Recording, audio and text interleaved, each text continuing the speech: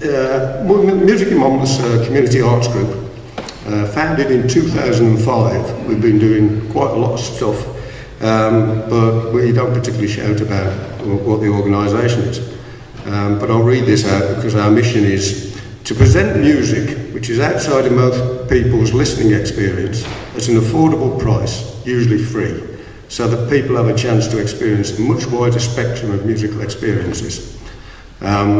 And it kind of gets rid of that phrase I really dislike from people, I know what I like, because the first time they heard they knew what they like, they didn't know they liked it.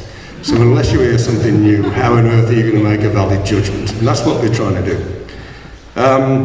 As a result of what we've been doing, we do actually, as Monmouth, it has an international reputation, and we've hosted many events with renowned players from the USA, Sweden, Norway, Australia, Spain, Switzerland, Faroe Islands, Germany, Ireland and the UK. And for many, as a town, we're often a must-play place for leading players for avant-garde and experimental music. It's off the radar, but it's unusual. And because it's a minority taste, there are certain little pockets around the country, and Monmouth is definitely one of those. We generally use the Queen's Head Inn as a venue, excuse me, but not exclusively. We do things other places. But since 2005, approximately, we've done one a month for the past 14 years. And these are world-class or national class bands doing something different, not your normal stuff. I know there's a general belief that we put jazz gigs on, and yes we do quite a lot, but we do also put a lot of experimental and new and different music, which defies normal labels, so we're trying to do something different. We've also put major events on, like the Billy Jenkins Big Fight, if anybody remembers that, in the Blake, all those years ago. England versus Wales, 3 musicians in each team in a boxing ring, and you get in there and improvise at each other. What a fight, what a fight.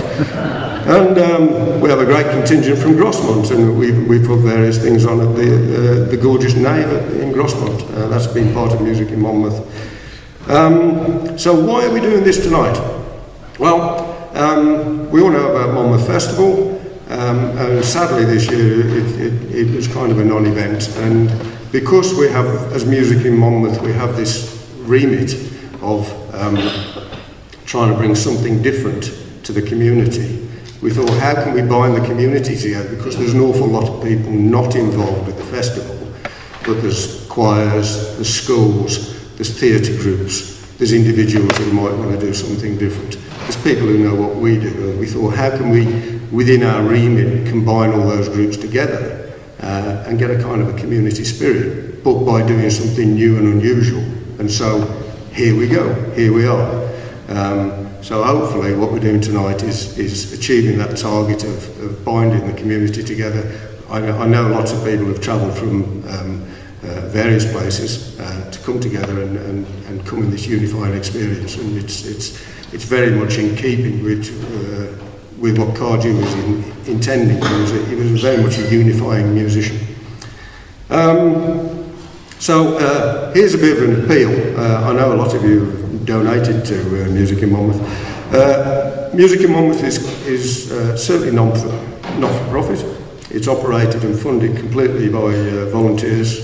But the real big deal is that musicians these days really get paid from live performance. Royalties that you hear about don't really happen that much these days. See, I did a recording 18 months ago, I think, or was it 2 years ago, and it was in the Amazon Top 100. It must have been 2 years ago because we moved house. And I thought, oh, we're moving house, I could do with the extra cash. I was in the Amazon Top 100 for 6 weeks, and I called it in, £2.14. Big time. So anyway, thank you for the people who have donated. If you really believe in what we're doing, there's plenty of receptacles around if you would like to support us a little bit more, and we'd be very grateful. So anyway, I'll hand you now on to Caractacus, who is also an executive in music in Monmouth, to introduce Mr. Ashley John Wong. Hey.